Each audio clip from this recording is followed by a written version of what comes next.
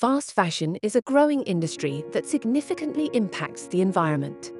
Every year, clothing sales double from 100 to 200 billion units a year, while the average number of times an item was worn decreased by 36% overall. 92 million tons of textile waste is produced every year. An estimated 11.3 million tons of textile waste end up in landfills, which makes 500,000 tons of microplastics. The fashion industry produces 20% of global wastewater. It takes about 2,700 litres to produce one cotton shirt and 7,600 litres of water to produce a pair of jeans.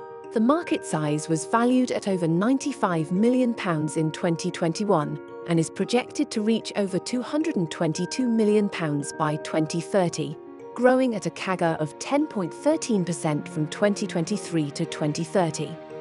The industry is responsible for about 10% of global carbon emissions, more than all international flights and maritime shipping combined.